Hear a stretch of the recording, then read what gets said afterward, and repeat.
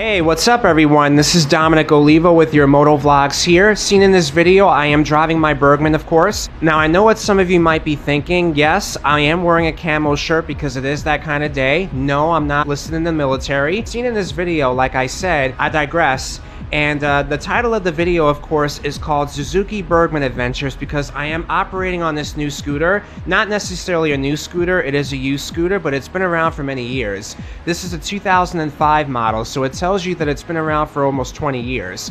But it runs pretty nice. This thing is a powerhouse. The maximum speed that you can go on is 110 miles. So seen in this video, I wanted to point out a few things here. If you watch my last video vlog, back in October, I did a vlog where I was recording off of the Yamaha Zuma 125 and I drove into Cobskill. That video is still on my page. For those of you that haven't seen it, go in the link that's on your left hand side. You'll see that video, of course, that's still posted from back in October. In this video, I'm taking the same route. You'll notice that a lot of this video is going to comprise mostly of highway driving. So I do want to point this out here. I want to give you a heads up just to mention that you're going to be seeing me pass a lot on the highway. The highway that I'm going to be going on, you're going to be seeing me pass a lot of drivers, and the reason for that is because of the wind. Because when trucks go on the highways, because it is important to note that trucks, like most vehicles, they share the interstate highway. So the particular highway that I'm driving on, trucks do go on this route, and what happens is, and I've established this in the short amount of time since I've been on this scooter, that because of that draft, the winds are pretty powerful. The trucks are bringing in that wind draft, so it makes it hard for me to keep straight. I tend to swerve sometimes. So in order to prevent that, sometimes I will have to pass certain vehicles, especially trucks, just to prevent from that winds and stuff like that, and really just to get out of everyone's way. So that's the reason why you're seeing that. In this video segment, I started off at Middleburgh, New York, which is the last video that you saw back in October, and I left off in Binghamton, New York. It's not in Binghamton, but it's at the city of Vestal, New York. It's outside of Binghamton. So you're gonna see that video, and as always, there's background music. I hope you'll enjoy this video segment, and I'll go ahead and I'll stop talking. Please enjoy finishing the rest of the video.